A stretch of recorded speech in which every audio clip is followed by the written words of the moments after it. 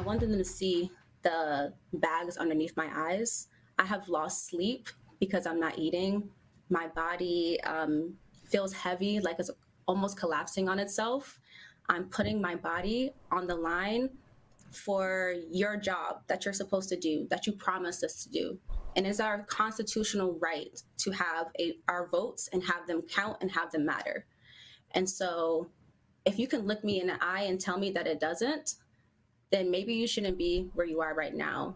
But I know for a fact there are senators who are on our side who want to see this bill passed. And so I urge you, I'm pleading with you, I'm pleading with the Biden administration to prioritize voting rights now. The window to our democracy is steadily closing. Good evening, Black people and all allies fighting for Black liberation, Black prosperity, and Black joy. I'm Laverne McGee, in for Charles Blow. Welcome to Prime. What a difference a day makes. We've been reporting on this show for months about the mounting frustration over a stalled voting rights bill. But today, it looks like the Biden administration may finally be pumping the gas on the fight to protect voting rights. It all happened fairly quickly. Just as reports came in that the president's Build Back Better bill would likely not get passed this year, so too did reports that the administration would now be shifting their focus to voting rights. The president and vice president wasted no time and unexpectedly jumped on a video call this morning with Senate Democrats. President Biden reportedly told the group to get voting rights done and quickly. The president also just released this statement tonight, which reads in part, we must get Build Back Better passed, even in the face of Republican opposition. At the same time, we must also press forward on voting rights legislation and make progress on this as quickly as possible. Our democracy is at stake. All this comes after a report from Politico stating that the president plans to start the new year with a forceful push on voting rights.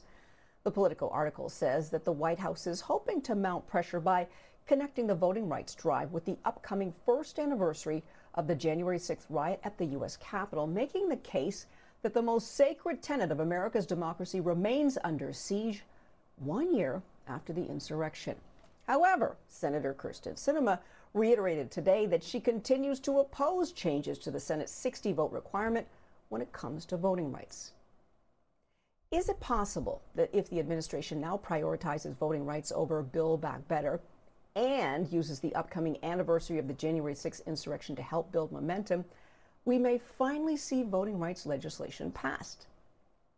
Well, joining me now for a discussion is the co-founder of Black Voters Matter, Cliff Albright, and BNC White House correspondent Rarione Maniece. Glad to have you both with me this evening. Cliff, you're our guest here on BNC, so I'll ask you first, what do you make of this sudden shift from Build Back Better to voting rights? Yeah, thanks for having me, Laverne. And you know, I've been telling Charles this for months now. Every time I come on the show, and he looks at me kind of cockeyed when I say that we are going to get the voting rights bills passed, right? Even when Manchin was writing op-eds talking about how it would never happen, I said we're going to get it passed. Even as Biden was taking his time, I said we're going to get it passed. And I've always said that not because I had confidence so much in those elected officials, but because I had confidence in our movement. Because it's always been our movements that have been able to get legislation like voting rights passed, even when presidents and senators didn't want to see it passed. That's the power that we've had, and that's demonstrated itself, along with a little assist, I got to say, coming from Senator Warnock, who gave in a historic, passionate speech the other day, really calling out his Senate colleagues, especially his Democratic colleagues, for not carving out a filibuster for voting rights, you know, for saying for so long it couldn't be done, and then seeing them do it for the debt ceiling, and he called them out. And so there's been a lot of forces that have been in motion. It's been a perfect storm. Even tonight, Senator Hassan from New Hampshire, who's been resistant to filibuster reform, just gave a speech on the Senate floor talking about how she thinks it's urgent that we get it done and get it done now. And so there's movement happening. I still believe that we can get it done before the holiday. Even though they're talking about taking recess tomorrow, I still believe there's a chance we get it done before they go on vacation, because we're saying no vacation without representation.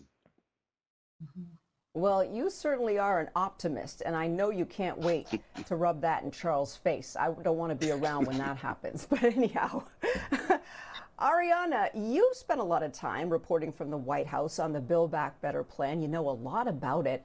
Do you think that losing on that issue for now means a win for voting rights is more likely? Because some are saying that with Build Back Better pushed to the side, the president can now fully focus on voting rights and that he needs a win now more than ever. Yeah, definitely he needs a win, especially Democrats. But the only way that this administration can win on voting rights is also winning over Senator Manchin as well as Senator Kristen Sinema. Those two senators, of course, they continue to pretty much stand firm on how they feel about the filibuster. And the filibuster continues to be top of mind because Republicans, they remain quite firm on their opposition for passing any voting rights legislation. Quite often when we talk to Republicans, especially Republican Senator Lindsey Graham each week, he continues to say whatever name that Democrats call a voting rights bill, that Republicans will continue to vote against it. Even Senator McConnell today saying that any voting rights legislation, he says that Democrats are acting as if the sky is falling.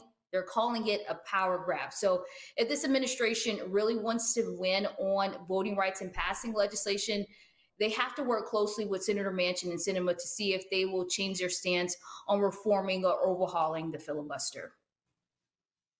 Wow, we know so much about those two senators. We hear their names all the time, more than ever before. So, Cliff, what do you think about the report by Politico that the Biden administration will use the upcoming first anniversary of the January 6th insurrection to build momentum around voting rights? I know you just said you think they can get it done right away, but let's talk about this concept of getting it done around the January 6th anniversary. Yeah, I just think, I'm sure that the White House would like to use it as momentum, use January 6th as momentum to get it done.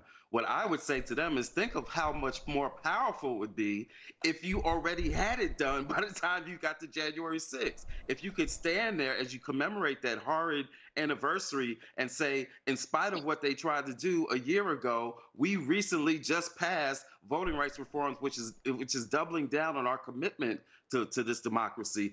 That would be more powerful than using January 6th to go forward on voting rights. So we're hoping it gets done before the end of the year. I believe it can get done by the end of the year. But if it doesn't, then I think January and using that as a launching point. And again, imagine coming up to the King holiday. Yes.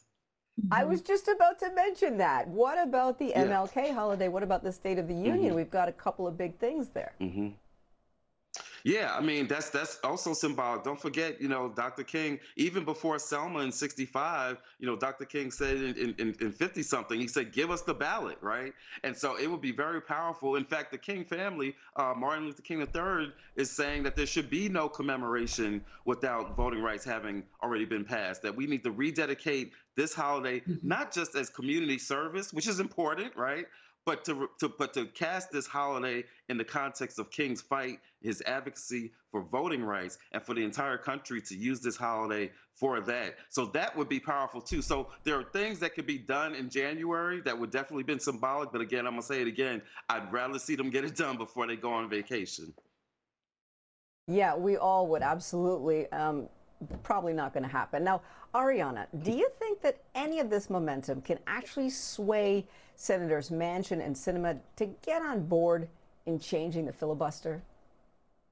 Well, it will be interesting to see if the momentum from President Biden will have any impact on these two senators, because we know the momentum is there on the ground, and Cliff could speak to this. I've sit next to him at some of the recent voting rights protests. And even on Monday, the Poor People's Campaign, they held a really passionate and forceful march, being arrested right at the steps of the Capitol. So that momentum is there on the ground, but it's all about whether the administration can put their momentum behind it, which is what activists continue to call for. They want President Biden to be more forceful. They don't need any more speeches from this administration. They really want to see the president meet directly with senators like we saw him meet with that infrastructure legislation, as well as the Build Back Better Act, to see if he can be a coach to get this legislation to the finish line and really help Senator Schumer get this done, because that's still top of mind for the Senate Majority Leader. He spoke about that today. He continues to speak about that today. Even senators and Democratic senators, when you speak to them at the Capitol, they talk about how they really want to build and pass this legislation, but it's the administration, it's the White House. That's where these activists really want to see this momentum coming from.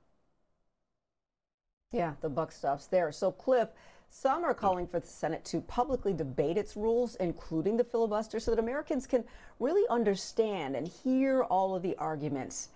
Do you think that that would help, and should that happen? I mean, I think it would help. I think the only thing that it would serve to do is to kind of expose. I'm sorry, the hypocrisy on the behalf of the Republicans, right? To have them force them to stand there televised to make the arguments about why they're against the John Lewis Voting Rights Act. I don't think that would hold them back from doing so. They've already demonstrated that they're shameless. But it certainly wouldn't help for it to be a public debate. At the end of the day, whether it's public or not, the main thing is that they do it, that they get it done, that they stand firm, that they modify the filibuster, that they do a carve out. And I really want to agree and co-sign on what Ariana just shared. Imagine how powerful it would be. Let's not forget that President Biden went to the House, went to Congress twice in order to make the case and almost demand that infrastructure get passed. He's not done that for voting rights. Imagine if he had gone to Congress and given a speech that Senator Warnock had given. We wouldn't be struggling still with with Manchin and Sinema. So we need him to lean in. We need the Democratic caucus to finish the job, to get Manchin and Sinema on board. I believe that they're close. But the president could do a lot to push this across the finish line. Yeah, I wonder what he's doing behind the scenes. Ariana, I do want to ask you one last question. At the beginning of the show, we showed some video. We had two Gen Z guests on yesterday. They were amazing, and they're joining Joe Madison in his hunger strike. But the president hasn't met with any of them. Ariana, I'm wondering, you're around these lawmakers every day. Do you think there's a disconnect between the administration and what's happening around them? Well, I actually had the opportunity to speak to Representative Jamal Bowman yesterday, and he believes there is a disconnect between lawmakers and what's happening on the ground. And he gave a great example of the fact that yesterday was the last possible day for the child tax credit, and we're seeing lawmakers very slow making progress on passing the Build Back Better Act, which includes a provision to extend the child tax credit. I also spoke to a mother in New Orleans who just spoke about how much that extra $500 helped her. She's moving into the holidays. She says she doesn't know if she can buy her kids Christmas presents because January she may not have that money. So that's just a great example how sometimes this slow action from lawmakers are really having an impact on the people. Reverend Barber, he often says that instead of speaking to senators, President Biden needs to bring these activists into the Oval Office so they can really hear how these restrictive voting bills could possibly impact people as we head into the 2022 midterm elections. Yeah, those students were right out there, and they were on their hunger strike, and they were very adamant about not leaving until voting rights was on the table. So many different people from all walks of life wanting to see this get done. But we're out of time. Thanks so much, Cliff Albright and Rarione Maniece. We appreciate you being with us tonight.